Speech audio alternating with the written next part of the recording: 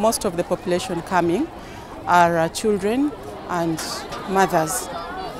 So food is a crucial necessity at the moment because, as you can see, some of them have trekked a long distance.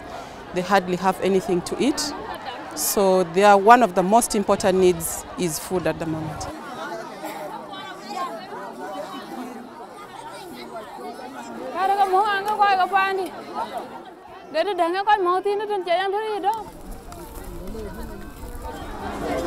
The children, as you can see them around this place, are actually very excited when they see that the saucepans are on fire, the food is about to get ready.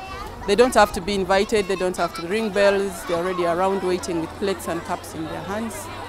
And the parents are happy. You can see, since most of them are female parents, they are happy to see that at least their children will have something.